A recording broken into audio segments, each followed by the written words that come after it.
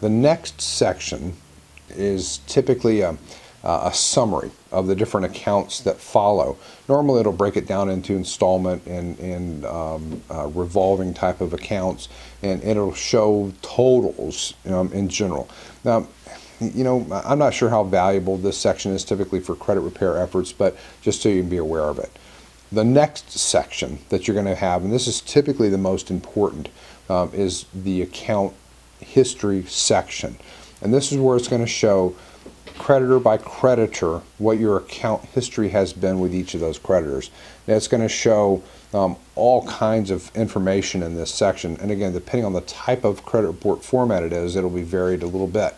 But in general, it's going to show how much you currently owe, if anything. It'll show like the current balance. It'll show the high credit limit for that account.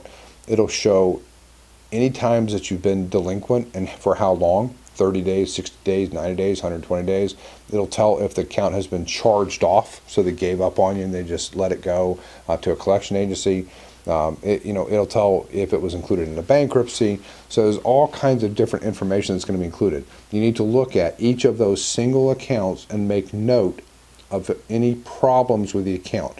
So for instance, if you know for a fact that you owe $12,532 to an account, but they're showing that you owe $12,782, that's an inaccuracy. And that's something that you can object to. We're going to talk about that later. So, I want you to record that. If they say that you first became defaulted on this loan in January 2012, but you know for a fact it was, December 2012, that's something you need to list. That's wrong. If it says that it was included in bankruptcy, but you never filed bankruptcy, that's wrong. If it says it's a collection account, but you know it's not a collection account, that's wrong. These are all the things that I want you to look through, item by item by item by item. And you're like, well, that's really tedious. Well, you know what? This is what's going to give you the ammunition as you go forward to raise disputes.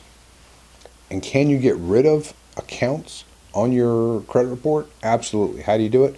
Finding inaccuracies, complaining about those inaccuracies, and hoping that they get removed. And we'll talk about that in great detail. But for now, I just want to give you a hope as to why we're doing this.